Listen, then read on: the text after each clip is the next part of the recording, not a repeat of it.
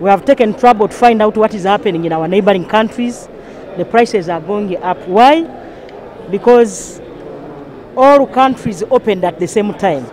So those companies, all factories in Indonesia, in Malaysia, China, they are overwhelmed by demand in all countries across the globe. Because you know, some of these raw materials do not come from here. So those raw materials that are imported on a global demand. You find a litre of petrol of 5,000 shillings, 1,500 is tax, and only 3,500 is money, which is the cost of that fuel. So we need to look at those aspects.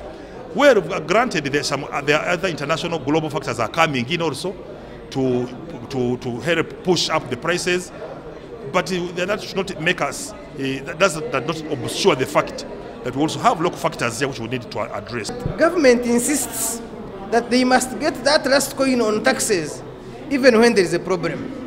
Because you'd ask yourself, if Tanzania has said that since there is a global challenge, we are removing taxes on fuel, we are removing taxes on essential products, commodities, why can't we sit as a country and say, for now, let's remove the 1,500 shillings tax on every litre of fuel? Let the people in authority, let the people who are concerned, especially the Ministry of Trade, should come up with the measures. These are stubborn, unscrupulous businessmen who have decided to leave these prices high. Just because they think the prices had gone high, nobody checks me, I should not take advantage and make profits out of this.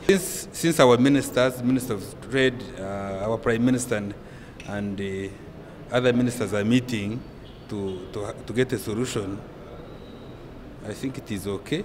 We can give them time, let's be patient enough, and we allow government to do its best so that we get a solution.